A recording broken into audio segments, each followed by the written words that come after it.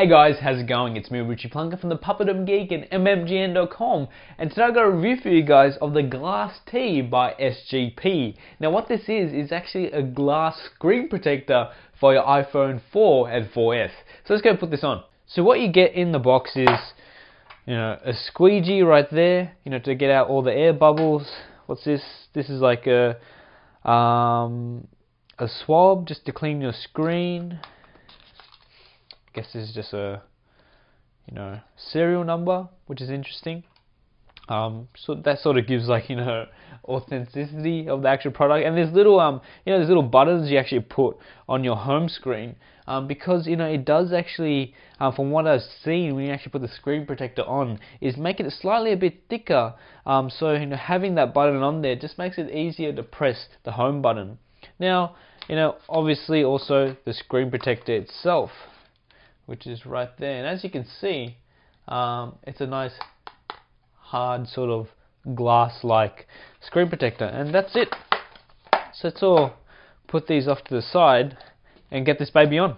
So I just had a quick read of the manual. Seems pretty easy to put on. What I'm going to do first is actually get my old screen protector off my iPhone, and we'll go from there. We'll just give this a nice clean. And all you have to do is peel this back off, just line it up.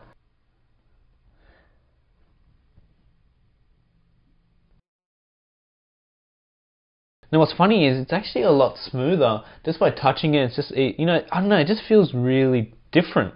One thing though, make sure you stick around, because I will be having a review of this, generally over a week or so. So let's peel this off first.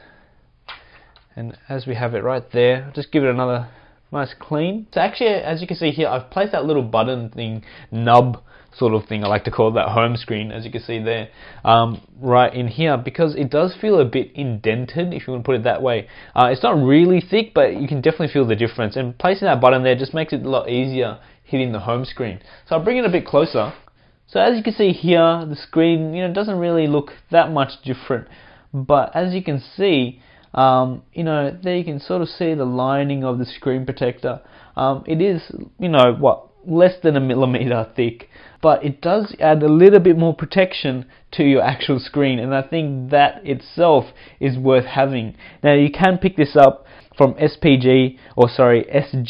I'll put a link down below to them, and pretty cheap, and for the peace of mind, it's not bad. So overall, it's been a week now since I've been using this glass screen protector, and I can say that it actually really works. Now in my scenario, what it is basically I have my phone in my pocket with my keys and coins, and usually with normal screen protectors it gets really scuffed really quickly.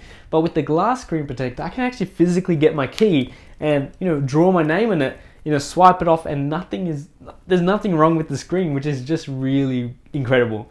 Now, if you're looking for a glass screen protector, look no further than these guys, because these guys do a really great job in creating a glass screen protector. Now, one thing I have to say about this screen protector is that, you have to be really careful when placing it, like any screen protector, because what I did was I cleaned it really well, and when I went to go place the actual thing on there, some hair or some dust might have got caught in there. So luckily it's not on the screen itself, but it's just around the edges, and small things like that really tick me off, so I have to deal with it now.